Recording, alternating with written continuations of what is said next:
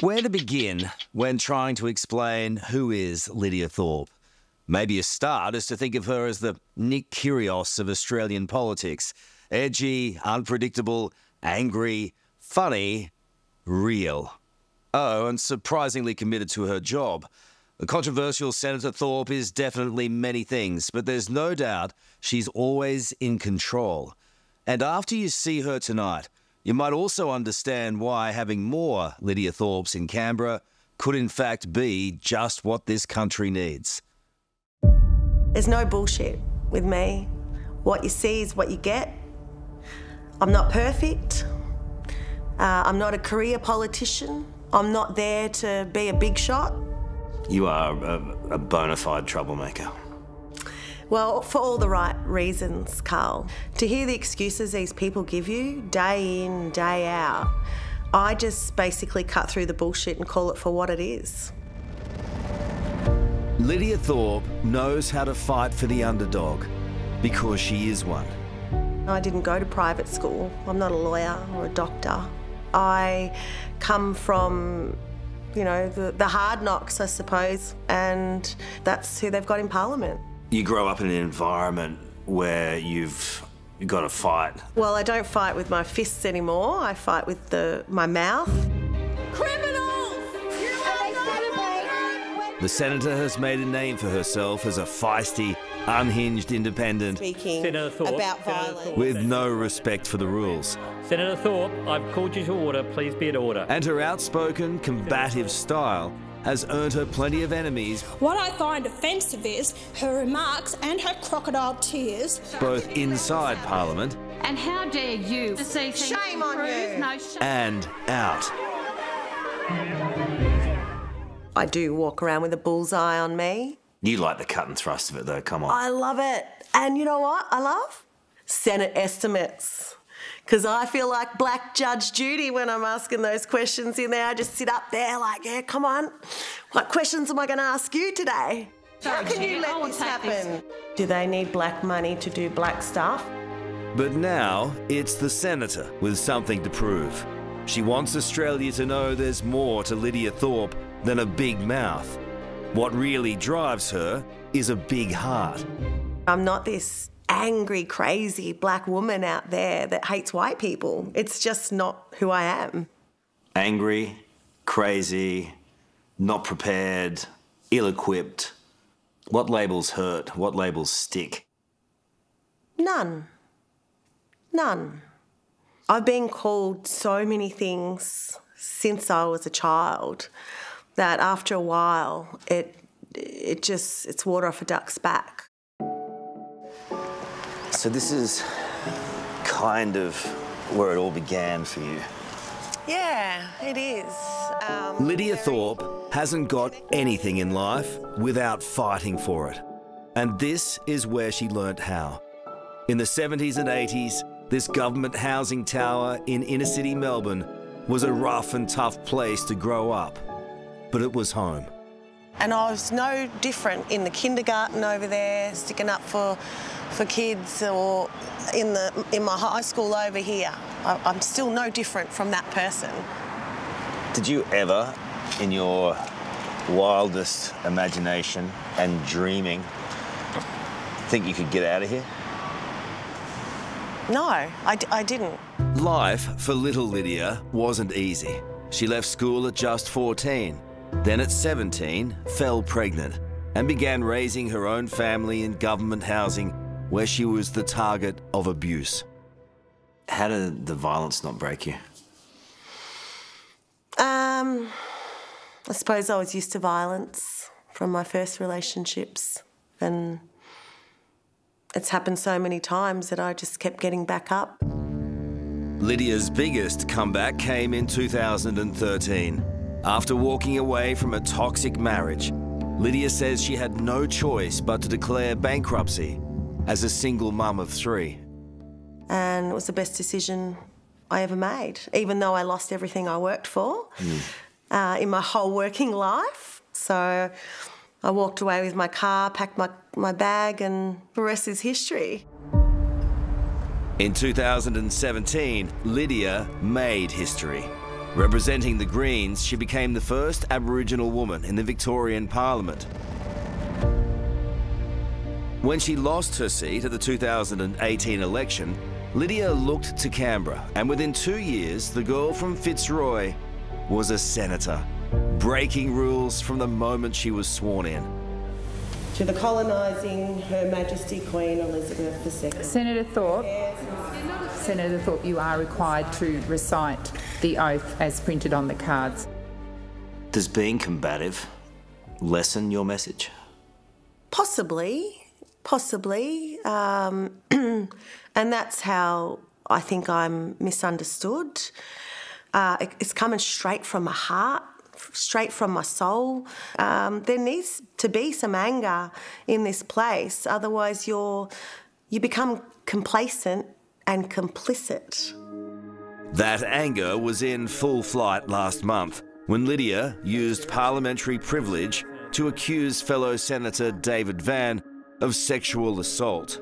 This person, Senator Thorpe, I would just warn you at this point, sexually assaulted me, Senator Thorpe, and the Prime Minister had to remove him from his office. Van maintains he did nothing wrong. I utterly reject that statement, that disgusting statement, outright. It's just not true. But when two more women made similar allegations against Senator David Van have escalated. He was kicked out of the Liberal Party. Now, Lidia says he's not the only man in Parliament who's crossed the line. And there have been a number of occasions where there have been touches inappropriately that I haven't given permission for, and have raised it. And yeah, it's kind of like an attitude that's acceptable. It's, that's just such and such. He always does that. He's just like that. And how does that make you feel? Well, I kind of just sucked it up. I've got such a big job to do that things like that I find sometimes is just a distraction and a way to hold me back. And it's not like I've never had to deal with that before in my life. But I do put faith into those processes that the Parliament are undertaking, and I've been fully cooperative every single time. Lidia Thorpe has announced that she'll move to... In less than 3 years as a senator, Lidia Thorpe has certainly mastered the art of making headlines. Well, happy Assimilation Day. But it's the unwanted attention on her private life that's caused the most controversy. Maxine Strip Club. Talk to me, Lidia. Just trying to keep up with you, Lidia. Good luck with that. Whoa! Forget the com car. Senator Lidia Thorpe prefers two wheels and fresh air. What could go wrong? Yeah, I wonder. With me involved? Much like politics, 1 minute you're ahead. Why am I doing all the work? And the next, you're falling behind. I'll see you next... No! Come on! Look at you and all your privilege! But in Canberra, it's not just Lidia's rivals standing in her way. Often, it's her own mistakes. Last year, the senator was slammed for dating former Rebels bikie boss Dean Martin.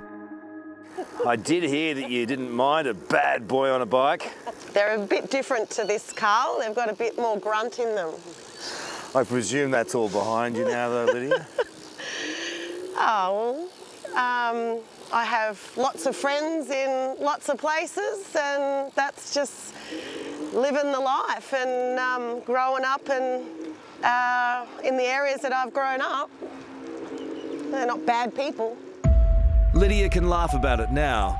A brief relationship with an ex-bikie boss has come at a hefty cost for Green Senator Lidia Thorpe. But at the time, the headlines were a serious problem. I got mauled by the media and Senator, whatever your name is, down the front with a big laughter on your face. She held the justice portfolio for the Greens and was receiving confidential briefings about organised crime.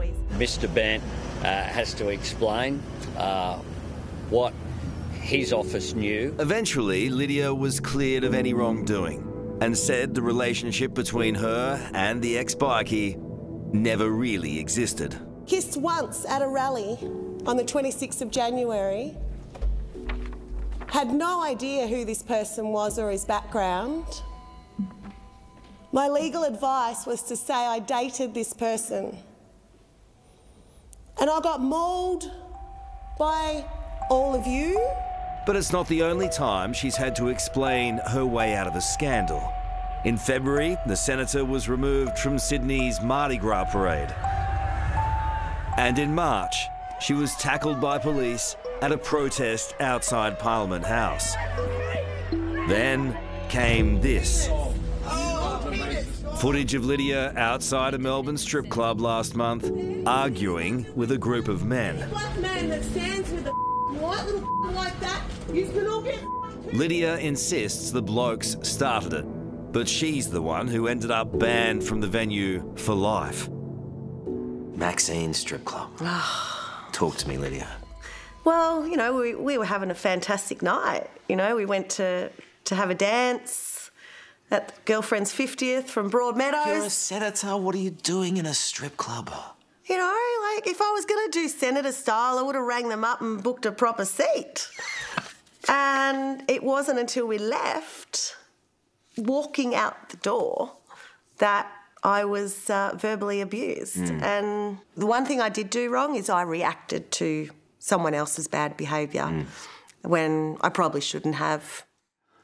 Do you ever shake your head sometimes and go, hey, girl, what up? I'm just like, I missed out. I missed out. It's not bad you, it's I wish I was there. Yeah, like, you know, we're all human. She's got to let off some steam, we all do.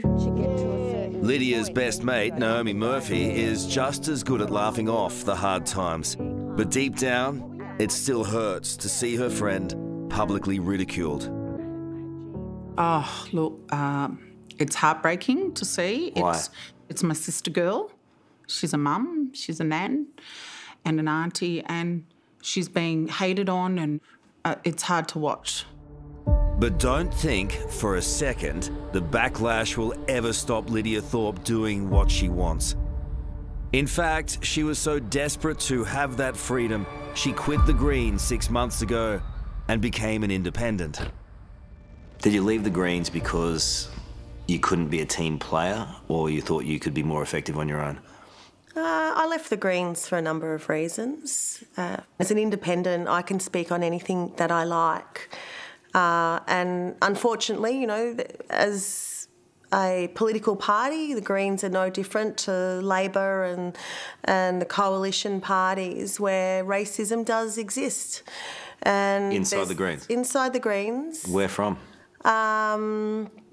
From places that should know better. And what was the discussion around the agenda? Lydia's biggest gripe with the Greens was their refusal to side with her over the government's proposed voice to Parliament. The Greens support the upcoming referendum to recognise Indigenous people in the Constitution, but Lidia is voting no. We are the original and only sovereigns of these lands.